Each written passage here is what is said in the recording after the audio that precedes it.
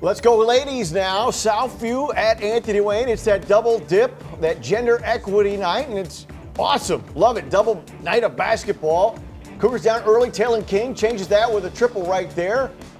Cougars go on a run. Sierra Harris, corner three with the pink shoe. Those are sweet.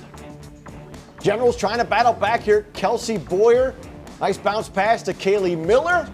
Baseline jumper, but obviously you see the Cougars, they had that huge lead and they just keep adding to it. Lauren Perry, one of the best in the area. Steal at one. Cougars, oh, Perry, oh, come on. Too good. Cougars win 65-29. I think one of the impressive things that stands out this year is the way we share the ball, and we definitely did a great job of that tonight. And when we share the ball and we trap like we did, we're a pretty good team. I think the second round's always tougher, you know, people prepare differently, but continue to play hard every night, and not only play hard, but play smart for 32 minutes.